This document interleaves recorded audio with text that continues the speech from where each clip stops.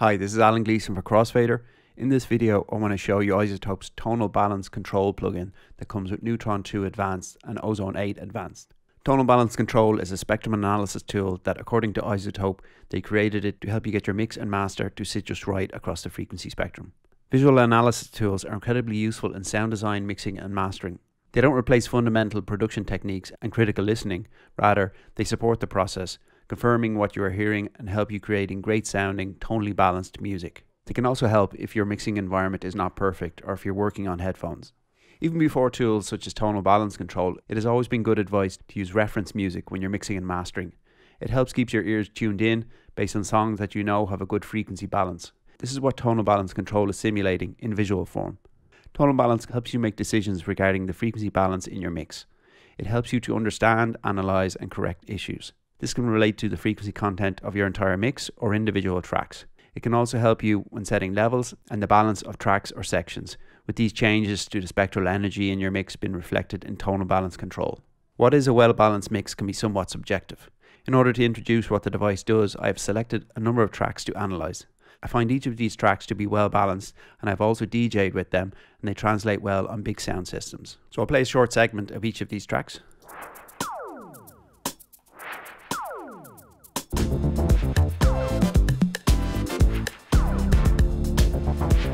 Now, how Tonal Balance Control works is that you set a target, and based on analysis that iZotope have done, it will relate to how your track fits in to that particular frequency spectrum for that target.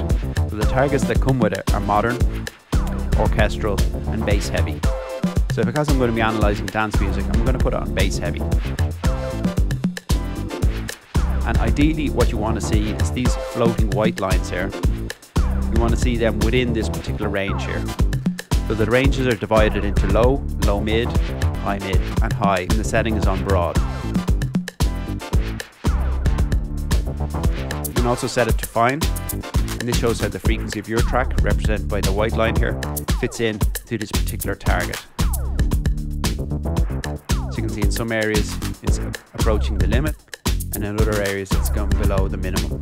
This is all subjective, and what I find more useful when I'm working on a particular mix or a particular set of mixes is to set up my own targets. So I'll just analyse these different tracks here and see how they relate. Bring them in, play back again. So you can see in this one here that it's saying that the bass is maybe too much. The other ranges are kind of within.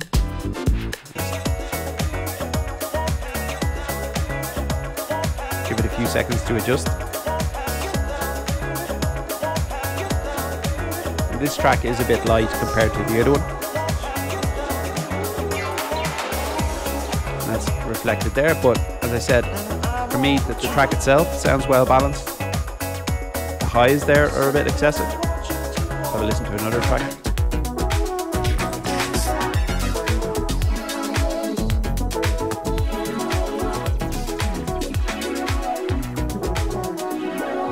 Generally falling in the area that we want to see. This section here in our low frequency, this crest factor here, if it's too much to the left, it's signifying that the mix is too dynamic. Some elements might be lost in that particular frequency range or masked by other sections. And if it's too much to the right, it may be over compressed or too much limiting applied. You can see this is in a very good zone here, not excessively compressed or too dynamic.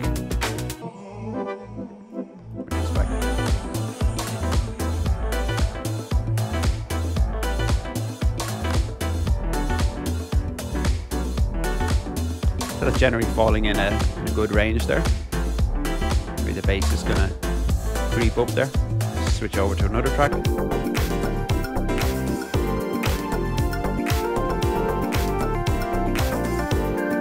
give it a few seconds to adjust. Maybe telling us there that the high mids are not as high as they should be. But again, this is subjective, and these presets have been created by iZotope analysing a number of tracks that they think fit into that particular category. What I find is more useful is creating your own targets. If you select this here, you can select create a custom target curve from a single audio file or create a custom target curve from a folder of audio files. So what you can do if you're working on a particular mix and you have a single track or a number of tracks that you think fit the frequency spectrum of that particular track, you can either select the track, or you can select create custom target curve from a folder of files. So I've done this already. I put about 150 files in a folder and I analyzed that folder. They're all pretty much deep house tracks. And when that analysis was complete, I clicked on this Save Custom Balance Curve As here, and I saved that as deep house. So now I can select that from here. So now when I play my first track again, let's move over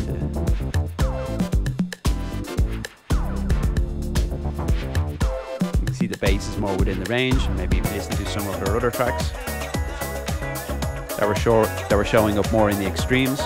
They're more central now. This one's still saying maybe a bit too much high end in it.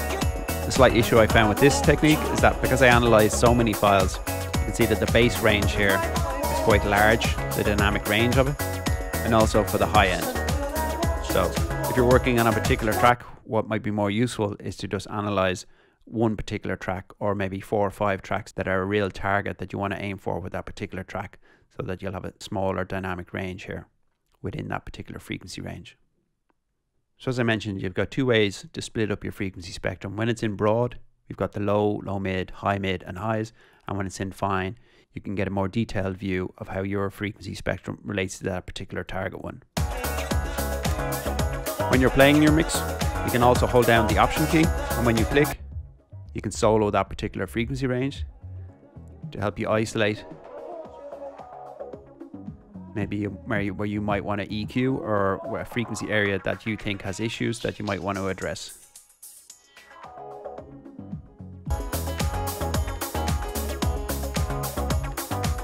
If this was a mix that I was working on and I thought maybe, okay, the highs on this track are a bit excessive, what you can do then, of course, is then go and address that with EQ. So go to the particular track that I want to address, and I've already got Neutron 2 on this track, so we'll call it up. I've named it as Get Down, and we can see we have our EQ curve here. So I'll go back to my master channel where I have Tonal Balance Control inserted. And now what I can do from here is that in the bottom left hand corner, I can actually select a plugin on a particular track. So I've got Neutron on 2 tracks, so I'll select Get Down, which is the one we want to address. And when I do that, the EQ of Neutron 2 for that particular track now appears here at the bottom. So I could just implement a shelving EQ there. This would be maybe using it more in a mastering situation, where you want to control some of those, globally control some of the high end.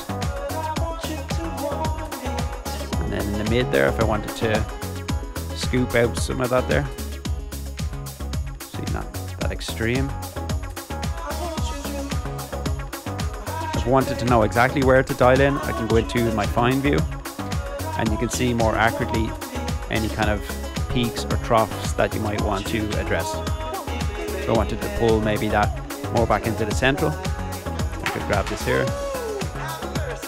Now, this isn't something that I want to do on this mix, but I'm just showing this for demonstration purposes. You can see it's starting to come down there now.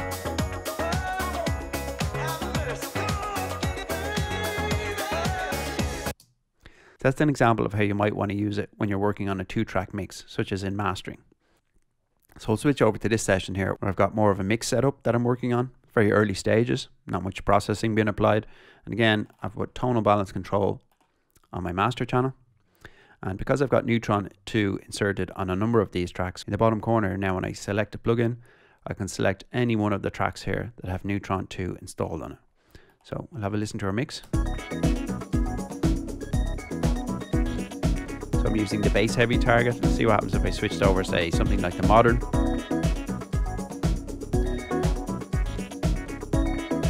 Or orchestral. You can see different target areas been set up. So none of them are appropriate for this type of mix. So what I'm going to do is I'm going to put it to my deep house and just use this as a guide.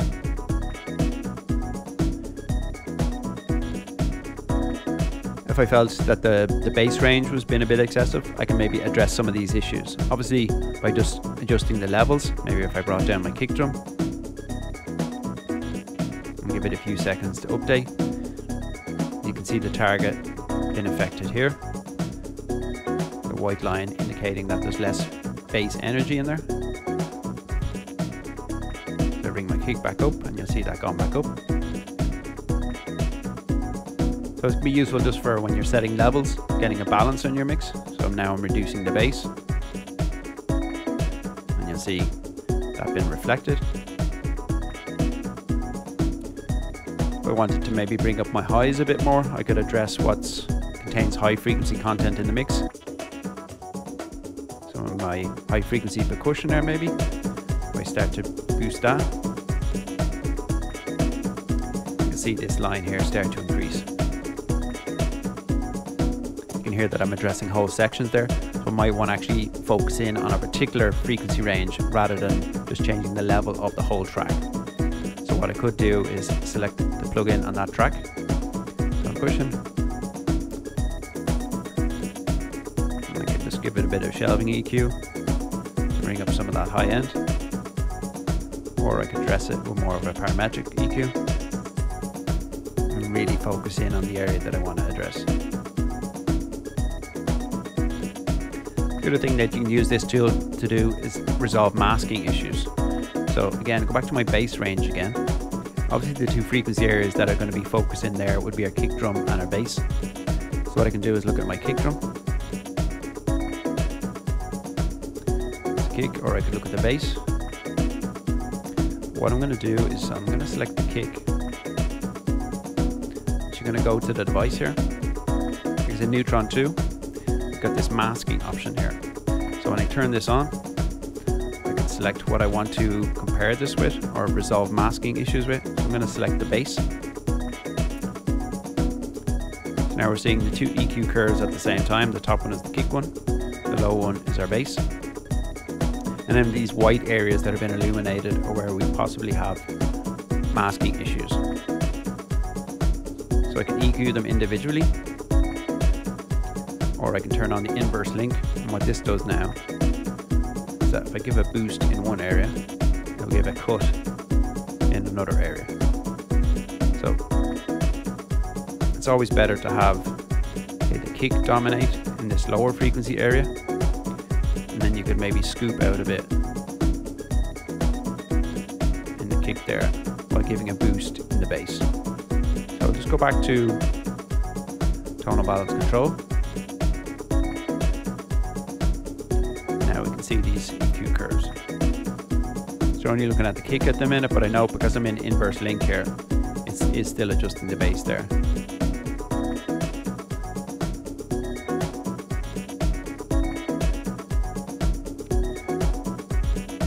So here I'm resolving issues between the kick drum and the bass to get them sit better in the mix. So as you're working on your mix, you can stay focused in Tonal Balance Control here and be switching between the different tracks, bringing up your percussion, say, or some of the other elements that you have in the mix, and addressing them and see how the changes reflect the overall tonal balance of your mix. Because I've got Ozone 8 also installed on my master channel here, I can also view this within Tonal Balance Control. If I go to my device menu here, I can see that I've got Ozone. So now when I select that, it brings up the EQ that's in Ozone 8. I find this useful for just doing general analysis. So because I'm EQing the whole mix here, I can sweep around, be listening to the different changes, how it's affecting the balance of the mix. And if I hear something that I like or I don't like in a particular instrument on a particular track, then I can reset that and then go to that particular track and address that issue. Once your mix is complete, then you can start working on your master from within your mix. But just because you can do that doesn't mean you should do it. To get the most out of the mixing and mastering process, I feel that you should do them as separate processes. But you can use this technique as almost like a pre-master to analyze what the mastering process might sound on your mix. So Tonal Balance Control is an incredibly powerful tool to help get your mixes and masters frequency content balance, so it'll translate well to different types of formats and listening environments and help your mixes sound as professional as the ones in your music collection. This has been Alan Gleeson for Crossfadr. To keep up to date on our new videos, please subscribe to our YouTube channel and turn on that notification bell.